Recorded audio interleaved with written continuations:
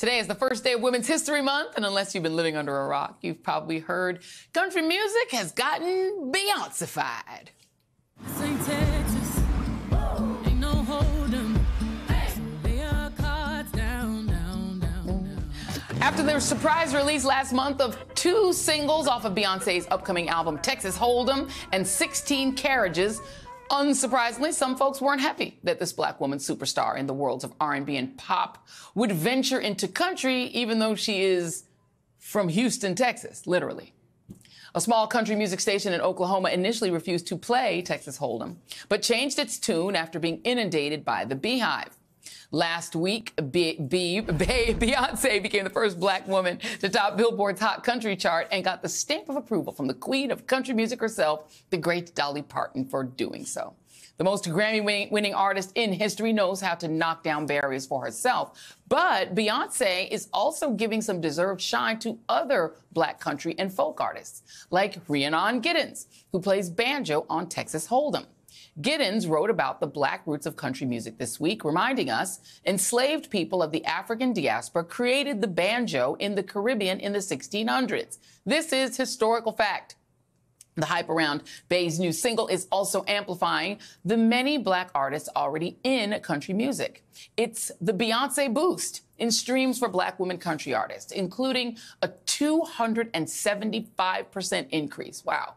For a pioneer of the genre, Linda Martell, the first black woman artist to play the Grand Ole Opry back in 1969. I'm joined now by songwriter and producer Alice Randall, the first black woman to co-write a #1 country single and the author of the upcoming book, memoir, My Black Country, which also has a companion album.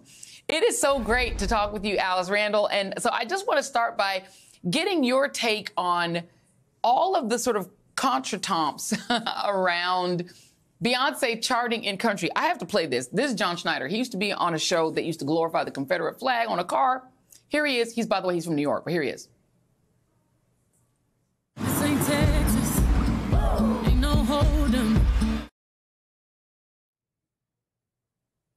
Oh. We don't have it. Okay, well, I'm just going to read what he said. This is what John Schneider, who used to play one of either Bo or Luke Duke in the Dukes of Hazzard, he said, they've got to make their mark, just like a dog in a dog walk park. You know, every dog has to mark every tree, so that's what's going on here. Would you like to respond to that? That comment is idiocy. I'll just say that simply. That is an uninformed comment. So African Americans have been in recorded country music since its beginning. It's Women's History Month, so I want to shout out immediately to Lil Hardin. Johnny Cash declared, the great Johnny Cash, that Blue Yodel No. 9 was the most iconic country song of all time. Who played on every bar of Blue Yodel No. 9?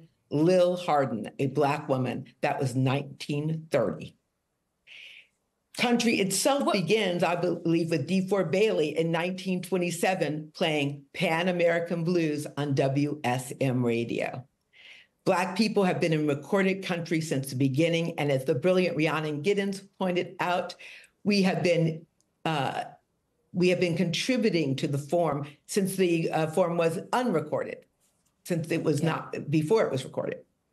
Yeah, I mean, and creating the banjo kind of makes the black folk a part of country music. It is interesting, the sort of, music is one of the most segregated formats, right? It is extremely segregated. And there was this idea that there's white radio and black radio. Even rock and roll gets segregated. After black folks create it, suddenly, white people will redo it. People like Elvis become superstars from it. But then they segregate it and say now black people can't do rock and roll. It's a weird thing that happens in the music industry. Why do you think it's still happening now in the 21st century?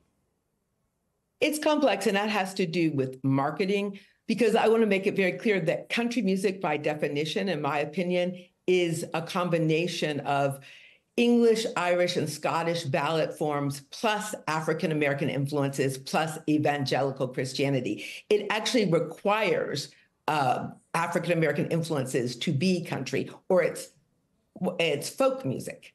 So, so those have to do with marketing things. At some point, someone thought they made more money by dividing the audiences. And some people, I think it was part of how race was constructed in America, to divide these audiences.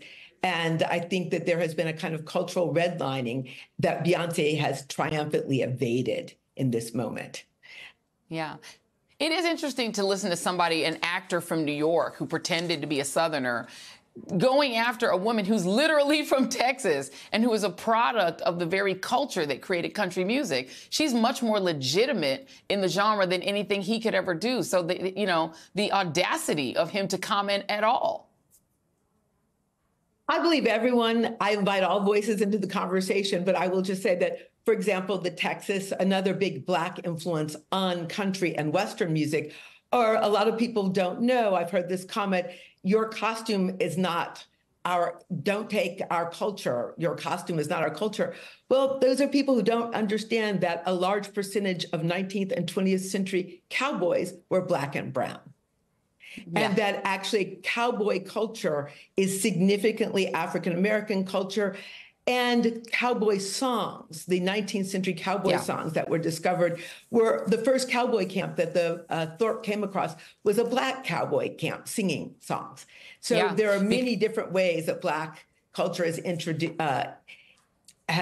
into country and Western music. Absolutely. Cowboys were essentially enslaved cattle herders who then went private practice and essentially were doing the same cattle herding they were doing as enslaved people for money. A quarter of them were Black. Alice Randall isn't going anywhere because guess what? It's about to be our favorite part of the week. Who Won the Week is back, and we'll be right back.